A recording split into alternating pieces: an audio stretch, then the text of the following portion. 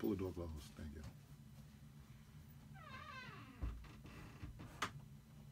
Grace and peace, everybody. Welcome to Berean TV. It's been a while since I've done a video. As many of you know, the enemy's been busy. A lot's going on, but we're going to continue with the videos. I think we've been up about 15, 16 months now, and this is the longest that we haven't put out a video. And many of you that are registered or have registered for Sunday Seminary, there's been a delay with the Sunday Seminary. We're going to resume on January next semester. We'll resume on January around the week of Martin Luther King's anniversary birthday, the 15th, the 19th, somewhere around there. We'll get with y'all with more information. But on Saturdays, maybe starting in another 2 weeks, on Saturdays, we're going to have live classes dealing with certain things as far as the history of the church and esoteric thought within the church. A lot of people don't understand that it's always been two streams coming down from the Garden of Eden, from Genesis all the way down. There's been two streams of knowledge coming down. Ken Johnson have an excellent book, Ancient Paganism, Sorcery, or the Religion of the Fallen Angels, and that speaks of occult tradition, the church fathers, and different things that the church fathers were dealing with. Well, we're dealing with a lot of stuff in the church. Some people totally walk away from the church. Others understand that there's a lot going on. Some people just gave up altogether. But then there's others that look at signs and symbols. They want to understand mind control. Do pastors manipulate? Is there manipulating in the church through prophecy and attempting to control people and stuff like that? And is there an ancient wisdom? Is there an ancient wisdom that has come down in the church? A lot of on other videos that I speak on, I've spoken on different structures, different buildings, Catholic churches that were built by Freemasons, people that followed an esoteric doctrine. And I have a few videos on Masonry and the Third Eye, and we're going to speak a lot more about that because a lot of people don't understand an esoteric tradition that has come down in the church. And did it come from the fallen ones? Is it from the Most High God?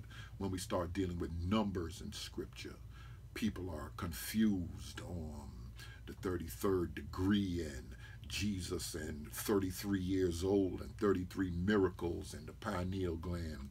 There's a lot of stuff that people are confused about. And at the same time, Bellinger, I believe it is, had a book back in the days dealing with numbers in the Bible and how important numbers are. What does 40 mean? The 12 tribes and the 12 gates and the 12 apostles and so many different things within Scripture. Jesus fasting 40 days and 40 nights away into the mountain and Moses being up there. What do we do with mountains? And the Bible speaks of being on the mountain. Jesus went away into a mountain and was transfigured. Moses went away into the mountain and spoke with God. The non-canonical book of Enoch speaks about 200 angels falling, being kicked out from heaven and falling down to Mount Hebron. And that was on a mountain. The prophet Muhammad received revelation from whom he believed was the angel Gabriel or Jabril. And that was on a mountain in a cave. And what's the story with mountains and portals in Scripture? So we're going to talk a lot about that in on some of these classes. We'll speak on different things more with biblical doctrine and how doctrine came down to us in Sunday Seminary. But we'll have Saturday classes dealing with the esoteric thought. And I'm not beating down Freemasons. I have a lot of brothers that's Christian brothers in the church that are Freemasons, and a lot of people say, can Freemasonry go hand in hand with the occult tradition?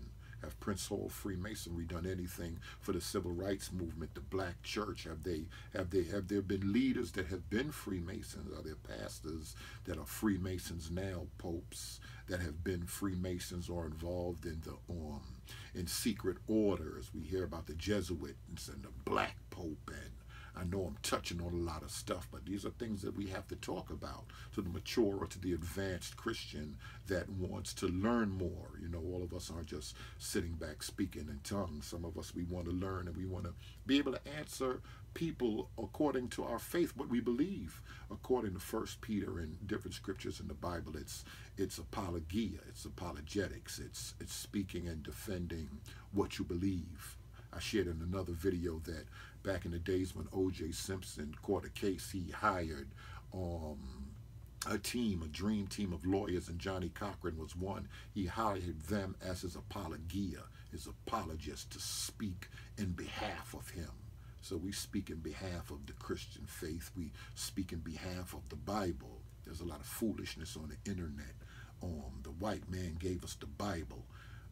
We didn't have the Bible until we ran into the white man, and that's all foolishness, historically speaking. And a lot of my conscious brothers and sisters claim that they're steeped into history, but they say a lot of things without backing it up. As well as Christians. Christians say some things without backing it up. So we're here to do that. We're here to explain certain things, and we're going to do that. Some other stuff that's come up, I'm going to attempt to answer. I'm going to start dropping more videos. I'm going to at least try to do 1 or 2 videos a week, and thank everybody for their donations, for their prayers, and for everything that's been going on that understand what's happening with the ministry and stuff, and we miss y'all. But we've been getting all the emails, we get all the texts, we get all the messages that come our way. And we're going to attempt to answer some things. Some people asked about everything from spirit cooking with this election with Hillary Clinton and Penoza, I believe it is, the guy that's the chair that was running her campaign.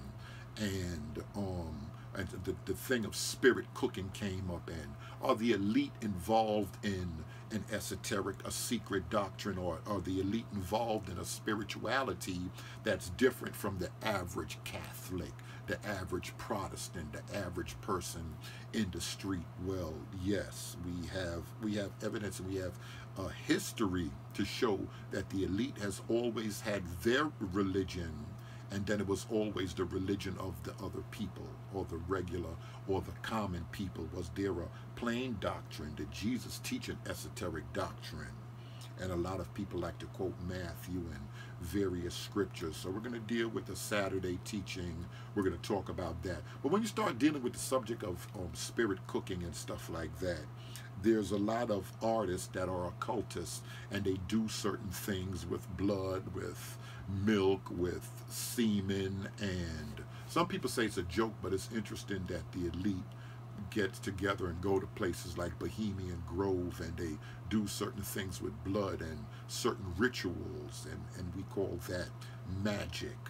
And there's 2 different types of magic. You have magic that's spelled with the K, and magic with the C. And magic comes down from the ancients as people that was learned, that was studying wisdom.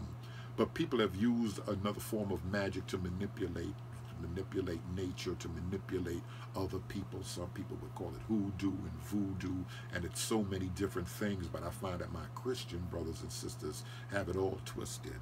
And we're living in a time where we need to be able to define certain things. Are we right when we say, oh, that's just the devil? Ultimately speaking, yes, that comes down. Even when we start speaking about a Luciferian force, the personality of Lucifer, who is Satan, coming down traditionally in the scriptures. And we're going to explain a lot of that stuff. So when we start dealing with spirit cooking, that comes from Aleister Crowley. I believe he died in 1947. He was an occultist and a poet.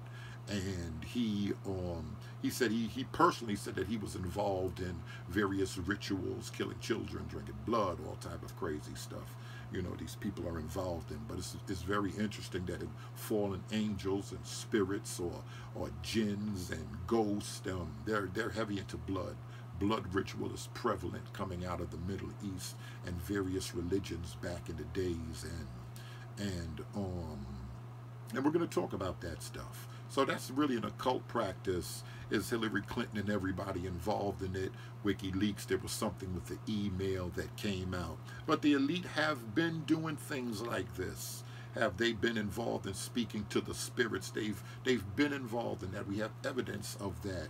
When my mind go to Mitch Horowitz's book, Occult America, that's an excellent book dealing with the history of occult here in America, with voodoo blacks in America, Europeans in America, and the occult spiritualism, the Fox sisters upstate New York, on Mitch Horowitz's book, Occult America. That's very good. And the cult tradition has been in the White House. When we look at the secret of the books like The Secret Architecture of Washington, D.C., Benjamin Franklin, George Washington, they were occultists. They studied a secret, separate tradition. And a lot of people, a lot of the elite believed in speaking to their spirit guides. That's how come they were heavy into the pineal gland and opening up the 33rd, the 33rd degree. They were taught in that, in the lodge, in Freemasonry. And Helen Blavatsky, she said, that's the only reason I speak on Freemasonry a lot, is because Helen Blavatsky said the occult teachings that has always been in the lodge, that has always been the schools of the ancient mysteries, they say that that is in modern day Freemasonry, and that has come down, and now it's spilling out to the populace. Now it's spilling out to the people. So we're hearing a lot of this stuff. Some of it leaked out with Elijah Muhammad, some of it leaked out with Noble Drew Ali, and some of it leaked out with Joseph Smith in the Mormon Church, who were all occultists, who all studied the ancient esoteric doctrine. And now it's out, and there's some people that are confused. Do the Pope know something? Is there something involved in the Catholic Church? Are they the keepers of the ancient secrets that has come down, ancient Luciferianism that has come down with the teaching of Jesus at the same time? That's how come we see so many occult symbols on Catholic churches. And somebody recently said to me, are the Catholics, you're involved in apologetics, and you speak about the Mormons, and you speak about the Moors, and you share different things with the occults and cults, simple cults. A Christian cult would be the Mormon Church. Jehovah's Witnesses. Are the Catholics a cult? Is the Pope, or do they have the largest pagan cult on the planet? They share a cult tradition that has come down, but for the most part, they're one branch of Christendom. The Protestant church, which I follow, comes from the Catholic Church. When Martin Luther, in 1517, I believe it was October 31st, nailed up the 95 theses, 95 things that he felt the Catholic Church was doing that was actually against Scripture. And we're going to talk about stuff like that. So we're going to drop different videos, and I'm going to have classes on Saturday. Y'all just hit me up at BereanTeach at gmail.com, or those of y'all that have the number, y'all can just call me and just say, I want to be down with the class. We'll connect y'all. We're going to go through Zoom, and we're going to talk about the occult thing. We're going to talk about like I said, the numbers in Scripture, and that 33rd degree, and Jesus being 33 and 33 miracles, and historically how we have been dealing with interpretation in the Scriptures. We're going to talk about that. I just want to drop this video, let y'all know Berean, we're back, and we're going to talk. We're going to talk. And the classes are good because we're open to questions and answers. I'm not the sharpest knife in the drawer. Sunday Seminary's been good. Shout out to everybody in the class. We have some heavy students of the Bible, students of history and theology in there, and we discuss a lot of things, and we're open to, it's not a one-man show. I do the teaching and this and that, but it's open for input, because a lot of people read a lot of things. Once again, a lot of us not just jumping up and down in church, speaking in tongues, and confused about the history of Scripture, esoteric thought, and stuff like that. And we're here to give an answer. So we want to equip some other people. We're going to deal with a lot of stuff that maybe the average pastor is not dealing with, because he don't have time spending so much of his time shepherding people and just teaching people, showing them how to live holy and walk before the Lord, and working out their own things in their personal lives. But those of us that's been in believers for a while, that we want to grow in, and God has put certain things on our heart as far as defending the faith and